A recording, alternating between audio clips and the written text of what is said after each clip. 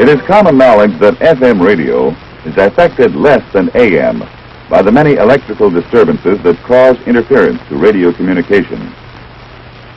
The technician, however, wants more than common knowledge. He must know why and how. But before studying FM, the fundamentals of AM should be reviewed. You will see why the problem of interference exists in high-frequency AM, and then learn how FM has reduced it.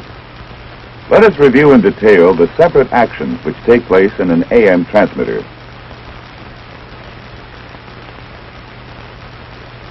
The information or intelligence to be transmitted starts as sound waves which travel through air. The microphone picks up these waves and transforms them into electrical energy. Now the intelligence travels into the transmitter, taking the form of audio frequency voltages. Audio frequencies in military equipment generally fall within a range of from 300 to 3,000 cycles per second. However, it is not practical to transmit these audio frequencies directly. An oscillator provides a much higher frequency.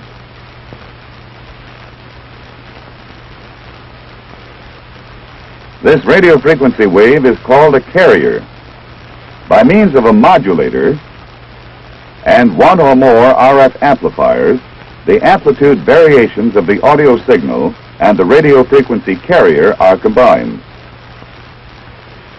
Now the intelligence takes the form of amplitude variations in the carrier. The amplitude modulated RF carrier is fed to the antenna, from which it is radiated through space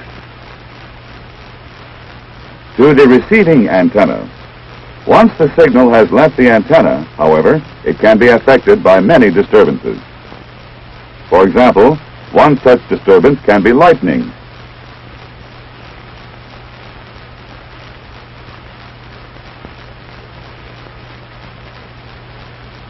Let's freeze the signal at the receiver antenna and see what the interference has done to it. Our primary concern is with the amplitude variations, for they carry the intelligence. To a point, the variations are just as we transmitted them, and the AM system was working fine. But the lightning has added new variations. These are superimposed upon the variations carrying intelligence.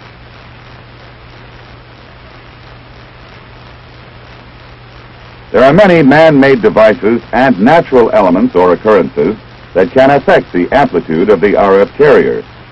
Each one adds more hash, more static, more interference.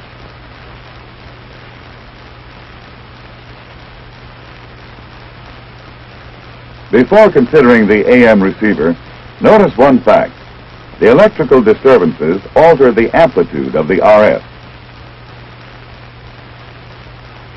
but they have no effect upon its frequency. An important point to remember is that the distance between each wave is identical. The receiving antenna will pick up both the composite RF waves from the transmitting antenna and the random noises generated by the lightning. These two will combine and distort the amplitude of our desired signal, but the frequency we transmit is unaltered, unaffected by disturbances. Now, a partial review of what happens in the AM receiver. The amplitude modulated RF carrier is picked up by the receiver's antenna. The receiver extracts the intelligence carried by the RF, transforms it back to an audio signal, amplifies it, and feeds it to the speaker.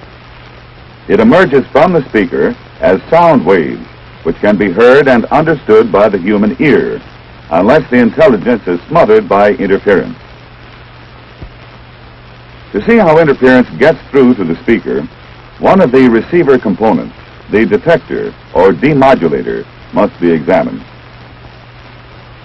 The detector receives the RF and transforms its amplitude variations into corresponding audio voltage variations. The detector does its job well, but blindly. It cannot think or interpret.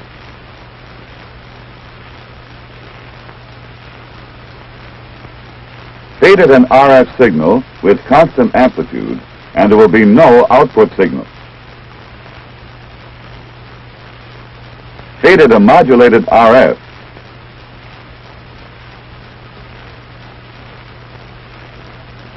and it will provide an audio signal which mirrors the amplitude variations of that RF. Feed it an RF signal that has been hashed up by interference, and the audio signal will contain an accurate reproduction of that same interference.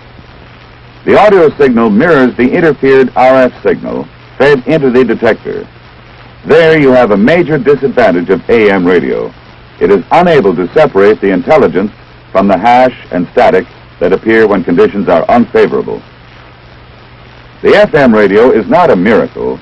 It was, in fact, a logical development, a natural step forward in electronic evolution. Now, some of the facts about the evenly spaced, unmodulated RF carrier observed in our review of AM can be utilized. Interference does not affect the frequency of the RF carrier waves. Therefore, when intelligence causes the frequency of the carrier to change, the problem of hash and static is automatically eliminated. In frequency modulation, the frequency of the carrier is modulated, as evidenced by the uneven spacing of the waves, rather than the amplitude. An unmodulated carrier would be the same for FM as it is for AM. It has constant frequency and constant amplitude in its unmodulated condition.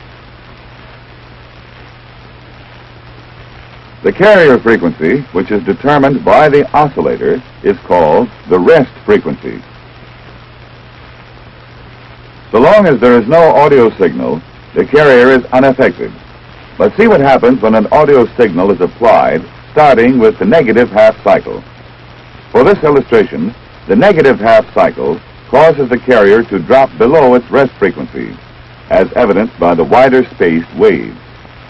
When the positive half cycle of the audio signal is added, it causes the carrier to rise above its rest frequency, as evidenced by the narrow space waves.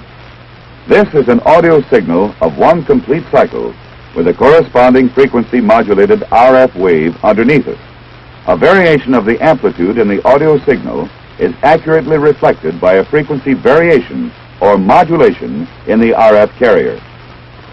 The negative half cycle of the audio made the carrier drop below rest frequency, and the positive half cycle of the audio made the carrier rise above rest frequency. The carrier's ability to reflect the amplitude of the audio signal can be easily visualized. But how will it record changes in the frequency of the audio signal?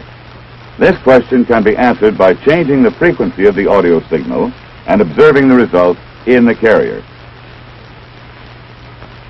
If the frequency of the audio signal is doubled, then in the same period of time, there will be two complete cycles instead of one. Note that the amplitude of the two-cycle audio signal is the same as the amplitude of the single-cycle audio signal. Now let's see what this has done to the carrier. As before, the carrier responded to the amplitude of the negative half cycle by dropping below rest frequency. And the carrier responded to the amplitude of the positive half cycles by rising above rest frequency. Thus, the carrier has moved above rest frequency twice as often in the same interval of time. And the carrier has moved below rest frequency twice as often in the same period of time in response to the doubling of the audio signal frequency. But since the amplitude of the audio signal was not changed, the distance above and below rest frequency traveled by the carrier has remained constant. The relationship of the audio signal and its carrier can be observed even more clearly by studying a typical military FM channel.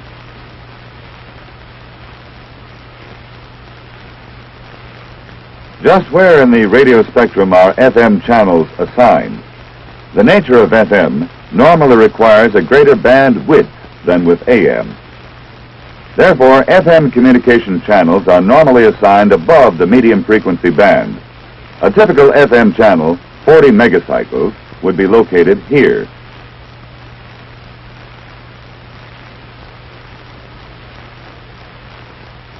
This is the rest frequency of the channel.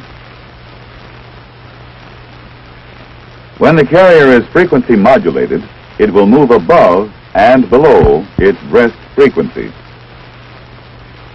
In other words, it will need room on the spectrum to carry its frequency variations. A typical amount of room might be 15 kilocycles above rest and 15 kilocycles below rest. To avoid conflict with adjacent FM channels, 10 kilocycle guard bands are added on each end. This typical channel will allow the carrier a 15 kilocycle deviation above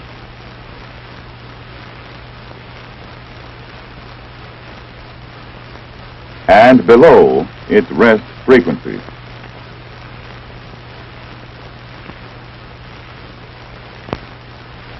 Add to this the 10 kilocycles on each end for guard bands, and the total band width is 50 kilocycles. The 50 kilocycles band width is not a standard. All FM transmitters do not have the same deviations. It will vary in accordance with the equipment's design and mission, but the principles under study apply to any and all FM transmitters. Ordinarily, an audio frequency wave is visualized horizontally like this. But in order to see more clearly its modulating effect on the carrier, let's shift it about and direct it at the channel.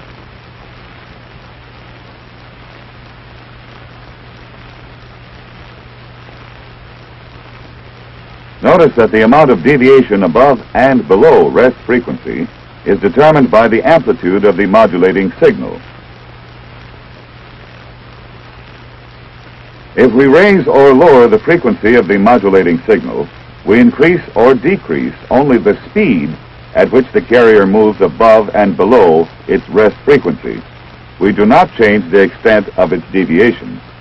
Only by changing the amplitude of the modulating signal do we change, decrease, or increase the extent of deviation above and below rest. FM circuitry is designed so that maximum amplitude of the modulating signal will cause the carrier to deviate to the maximum frequency range assigned to it. Note that this does not include the guard band, or in other words, the carrier will swing as far above and below its rest frequency as it can go.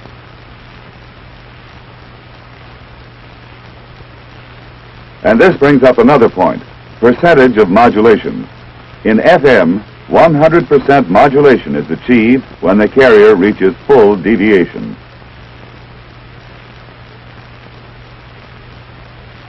If the amplitude of the modulating signal is lowered so that the carrier deviates only 25%, or 1/4 the frequency scale allotted to it, the carrier is said to be modulated 25%. Percentage of modulations in FM, therefore, refers to the amount of carrier deviations in relation to the total frequency range, or range of deviation allotted to the particular FM channel. Here you see visualized a voice comprised of different frequencies and amplitudes. In actuality, of course, the actions we are looking at occur in time intervals as small as many millionths of a second. We have slowed them down considerably, and we are not viewing them in their exact ratios, but the principles you see demonstrated here are correct.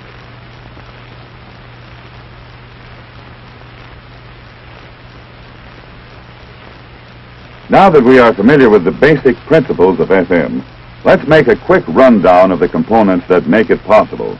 The transmitter's components are similar in name to their AM equivalents, and they do similar jobs, but in a different way.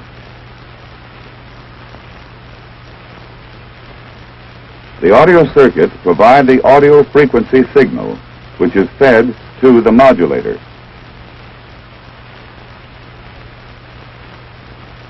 The action of the modulator is such that the output of the oscillator is a frequency-modulated RF wave.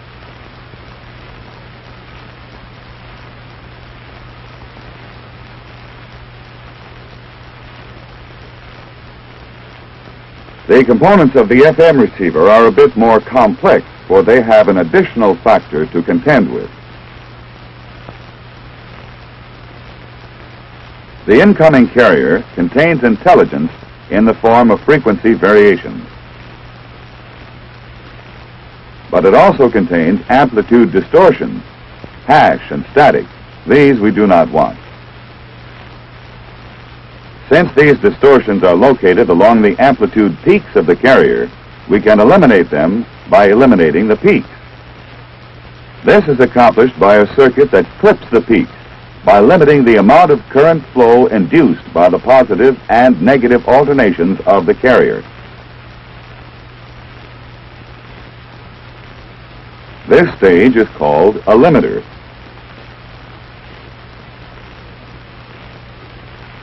Its output is a wave that still carries the intelligence in the form of frequency variations.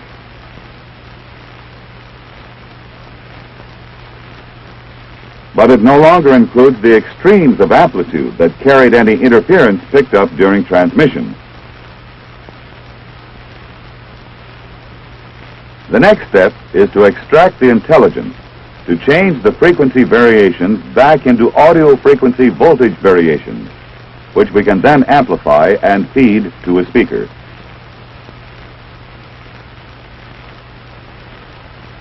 In an FM receiver, this is the function of the demodulator or discriminator. You might say that the discriminator in FM is the rough equivalent of the detector in an AM receiver.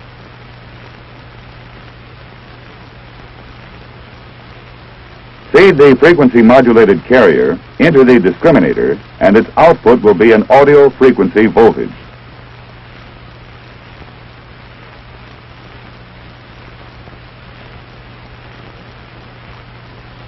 Feed it an RF signal with constant frequency, and there will be no output signal. All FM discriminators do the same job, but not all do it the same way. For a briefing in the fundamentals of the discriminator, let's take a simplified look at how this typical discriminator does its job. We are primarily concerned with two things, the wave and the discriminator. In place of the wave, this vertical line will represent the range of input frequencies to the discriminator. This horizontal line represents the frequency range of the carrier. It also will represent rest frequency. This line will represent the maximum deviation above rest frequency. And this line will represent the maximum deviation below rest frequency. On this scale, we will see the frequency of the carrier as it arrives at the discriminator. Now we'll add another scale. This one will measure the voltages of the audio frequency signal coming from the discriminator's output. We'll add three dotted lines. One will represent zero voltage. A second line will represent peak positive voltage, and a third will represent peak negative voltage.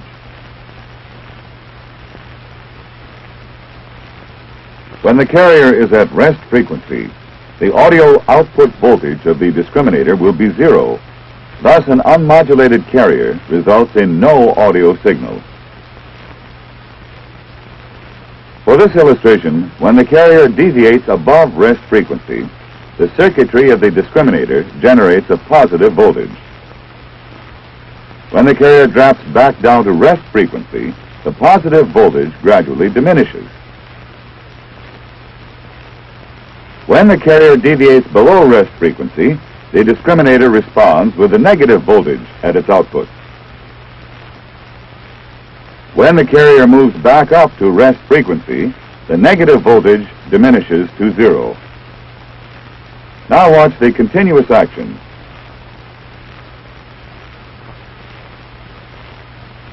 Note that the amplitude of the audio signal is an accurate reflection of the amount of the carrier's deviation above and below rest frequency. Also note that the frequency of the audio signal is an accurate reflection of the rate or speed at which the carrier registers its deviation. Thus, the audio signal's two characteristics, its amplitude and its frequency, are an accurate reflection of the carrier's amount of deviation and rate of deviation.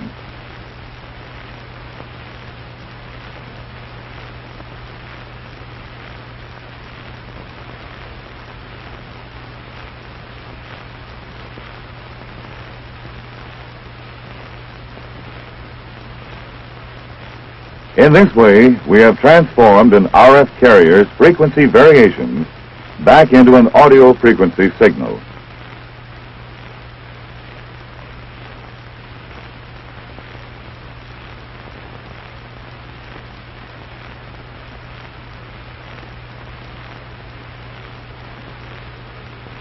From the discriminator, the audio goes into an audio amplifier, and from there to a speaker or headphones. The intelligence has completed the trip from transmitter to receiver. Let's review what we've learned about FM principles by constructing an animated diagram that illustrates those principles in action. Let this vertical line represent the high-frequency portion of the radio spectrum. The center point of our FM channel will be at a particular frequency. This is called the carrier's rest frequency. The bandwidth will include an equal amount of frequencies above and below rest frequency. In addition to including a range of frequencies above and below rest, the channel will also include two guard bands on either end for channel separation. The carrier can be deviated above and below its rest frequency. The extent of carrier deviation in kilocycles will depend upon the particular equipment in use and the bandwidth assigned. These factors will vary with the type of equipment and their particular mission.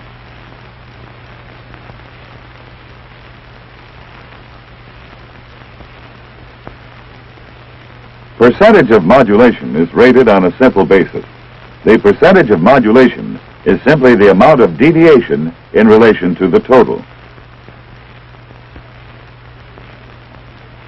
For example, the carrier might be modulated 25%, 50%, or 100%. 100% modulation occurs when the carrier deviates to the maximum frequencies above and below rest. The transmitter audio signal shown here modulates the carrier frequency. The audio signal crosses the frequency to go above and below rest. This same FM signal arrives at the receiver, has its peaks clipped by the limiter, and its frequency variations changed to an audio frequency signal, as shown by the receiver audio signal. Note that the receiver audio is an exact replica of the transmitter audio signal, free of interference. The FM principle of radio communication demonstrated here is a practical, useful technique. It has made FM radio equipment an important part of the Army's overall communication picture. Due to the frequency at which it is normally operated, FM transmission is primarily utilized for short-range, line-of-sight communications. This is just one reason that FM should not be thought of as a miraculous device that will obsolete all other types of communications equipment. FM and AM will both be around for some time to come, for each still has important work to do. FM radio has limitations as well as capabilities, but for short-range communications in the air and on the ground, for a radio link that can guarantee clarity even when conditions are unfavorable, the FM radio is invaluable.